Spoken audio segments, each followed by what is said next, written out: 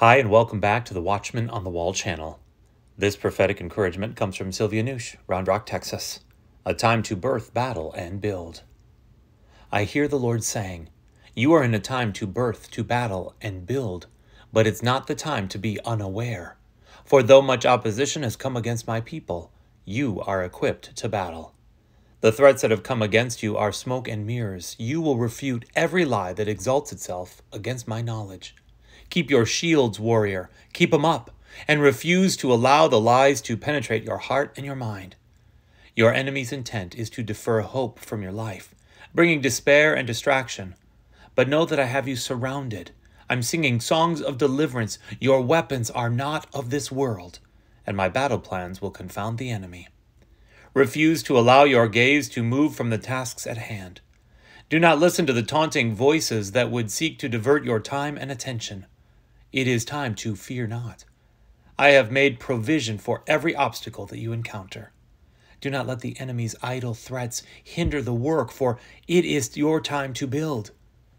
As in the time of Nehemiah, build with one hand and hold your weapon with the other. My word must dwell in you richly. Honor my word and the wisdom that is now yours. Listen for the sound of my voice and honor those who herald the trumpet sound. When you hear my sound, run towards it, for there you will find breakthrough and grace. My war room strategies are there. I am restoring your fortunes and bringing you out of captivity. No longer will your dreams be cast aside nor forgotten. I'm loosing the ties that have bound you. You will find your restrictions falling away in the light of my favor. You have cried many tears in your years of sowing, but you will soon return with songs of joy and fruits of abundant harvest.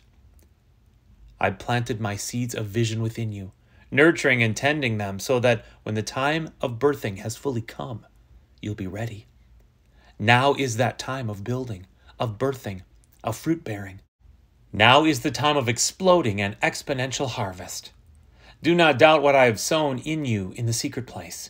Do not doubt the dreams and visions that you have awakened to at the night. You are not bringing to the table just any dream, but dreams birthed out of seeds that I, your Father, have intentionally sown for this time, for this season.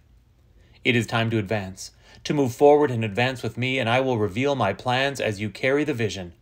Just as Gideon placed the trumpets and empty jars with torches in the hands of his warriors, they went out against the Midians, and in the same way, I will place my unique and secret war strategies in your hands for your building season.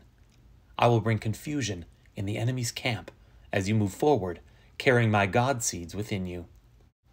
Yes, I will cause your enemies to flee as your faith-filled battle cry comes, not by might nor by power, but by my Spirit, says the Lord Almighty.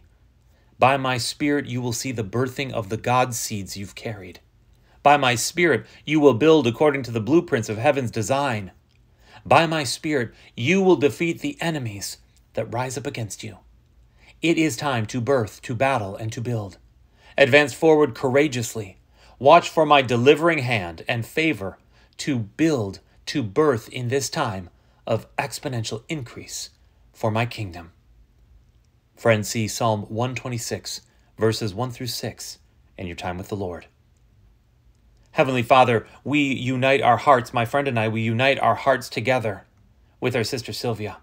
We are here to declare this time of birthing, of battling, and of building. Lord, I think so often, at least I do, maybe not you, but friend, I tend to think about it in terms of a linear process. First one, then the next, then the next. But like our sister Sylvia is saying, the Holy Spirit through her is saying, I think we need to be a little more like Nehemiah. We need to do it together. One hand building, one hand fighting.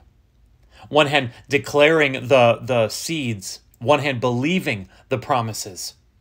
The other hand doing the work that God has set ahead of us. Lord, I thank you. The battle's not ours, it's yours indeed. Thank you that we still play a part. Lord, I pray that we step into all the provision you have for us. Lord, I pray that we step into the fearlessness that is this time of exploding, exponential harvest. In Jesus' mighty name, amen.